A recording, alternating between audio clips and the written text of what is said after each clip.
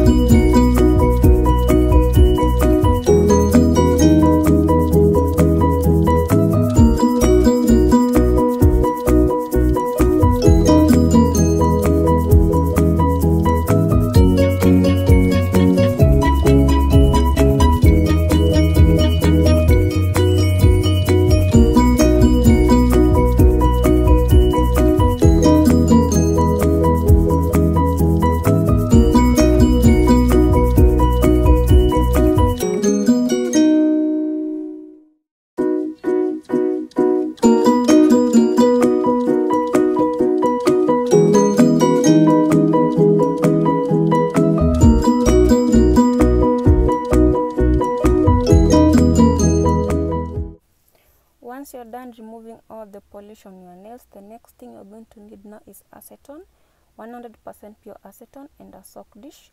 You pour the acetone in the soak dish and then dip all your fingers in the acetone for a few minutes. After a few minutes now, you can remove your nails from the acetone and check whether the acetone has melted the stick-ons. The acetone is supposed to melt the stick-ons. Then use a cotton wool to wipe out the stick-ons from your nails. Check whether all the stick-ons have melted. If they haven't, you can return your fingers back to the acetone, dip them for a few more minutes, then remove your fingers. Use the same cotton wool to wipe out the stick-ons from your nails, and make sure all the stick-on comes out.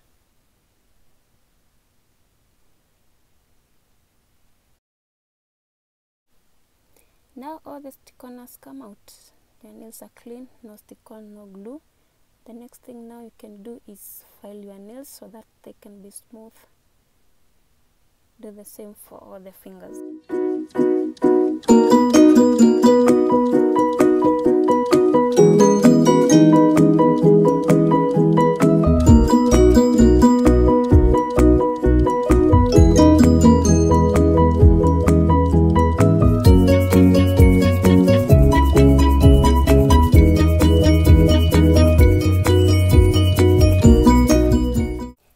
After you're done filing your nails and making sure that your nails are smooth, you can now clean your nails with some more water, and now your nails are clean and ready to go.